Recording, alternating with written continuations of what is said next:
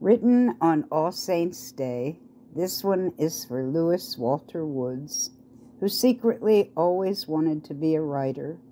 He loved it when I wrote, and this one's for you because we met and had our first date at the zoo. I love you, I always will. Bless you forever and ever. Lewis Walter Woods, you are loved. Interview with Opossum by Fayar Kiley. I found it!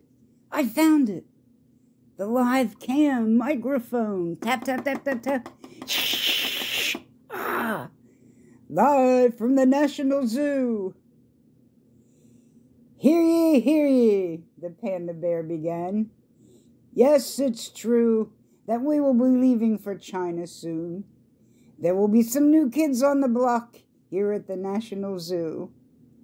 We are sad to leave you, my fellow friends of the zoo. We'll miss you too. Now this.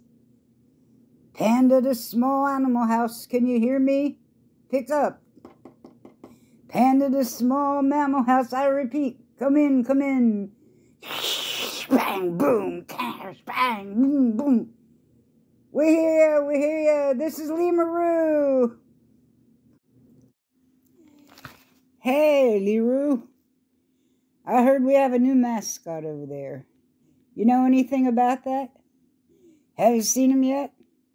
Yep, he's here. A one-eyed Virginia opossum. Kind of pathetic.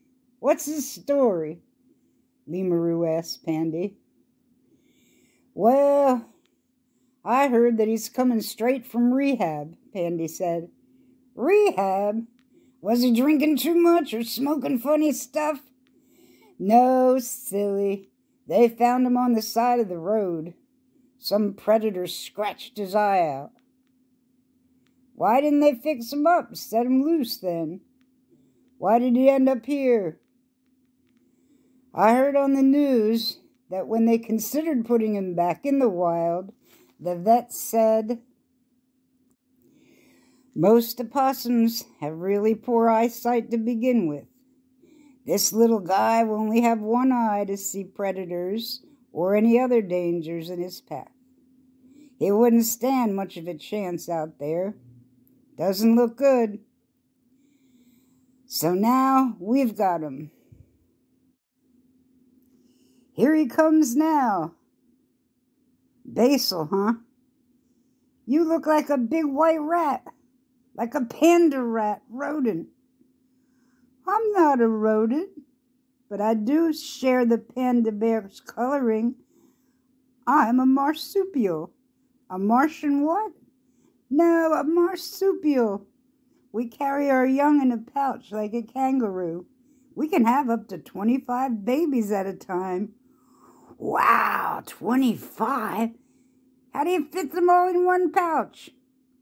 They're small. How small are they? See that little honeybee on that flower? They're that small? Yep. And they're quite helpless little critters at first.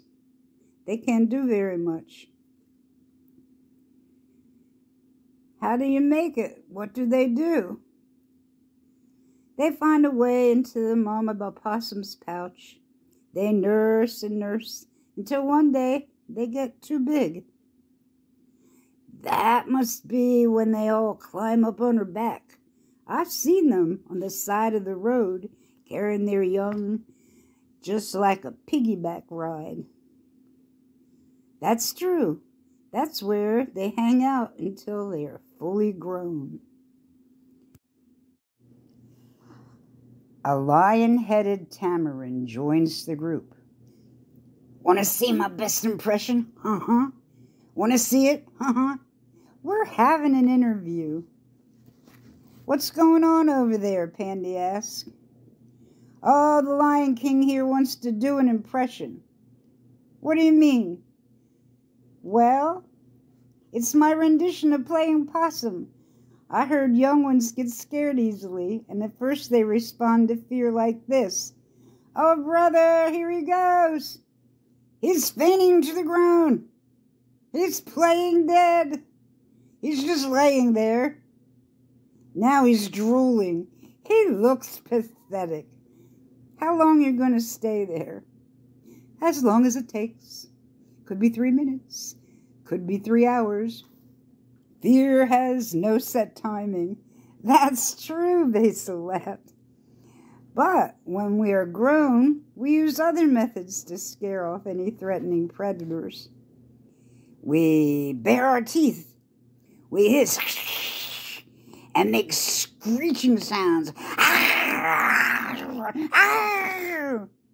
We stand up for ourselves. Woo! Well, Pandy said, in spite of all that hissing and baring of teeth, I hear that you're rarely a threat to people. It's just your survival instincts kicking in. Give him a chance, guys, Pandy said.